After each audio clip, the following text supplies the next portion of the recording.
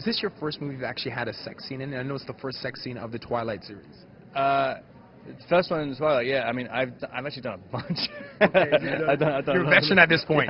Yeah, basically a porn star. So was it awkward at all? You know, was that awkward at all? I know a lot of fans are dying to see that scene.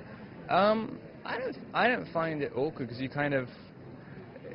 It's one of the only scenes where, I mean, unless you've got a very strange director, they kind of just leave you to it. Like, you know you're not really being judged. Like, once you say action, it's like, okay. That's it. But, yeah, I mean, it was fun. I mean, this was kind of different because it's sort of fantasy, like, you know, there are a lot of different there's a different emotional context and just sort of physically different things to a, you know, conventional sex scene in a movie. Yeah.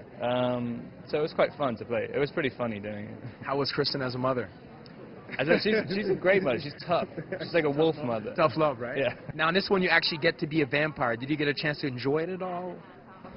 Yeah, I savored that experience. I mean, it's been a long haul of being the one who's protected, and you know, I'm not fast, I'm not super strong, I have none of these powers, and I do think that Bella is she's a keeper. She's my favorite vampire. So.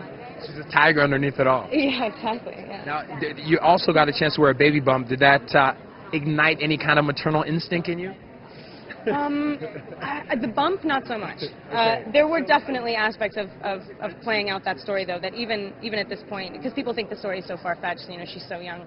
She's not. I mean, the people have, yeah, exactly. So I really enjoyed it. It was nice. It was nice having someone who actually played my daughter.